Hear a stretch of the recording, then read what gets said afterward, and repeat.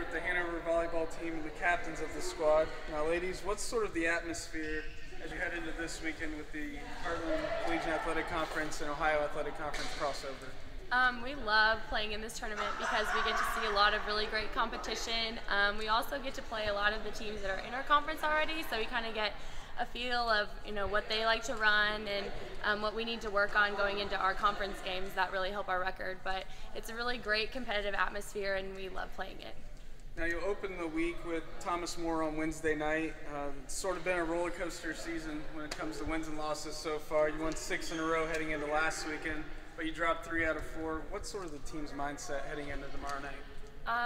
For tomorrow night, I think we just need to play aggressive, go for as many balls as we can, just have the mentality that nothing's going to drop. We want to continue our add to our wins, basically. So. And this weekend, the crossover will actually be here in Collier Arena. What's sort of the benefits of playing at home since you're undefeated this year in this arena?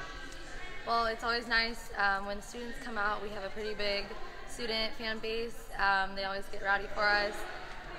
It's really nice having our parents and our family members here, and it's just comforting being in our own gym and ready to go.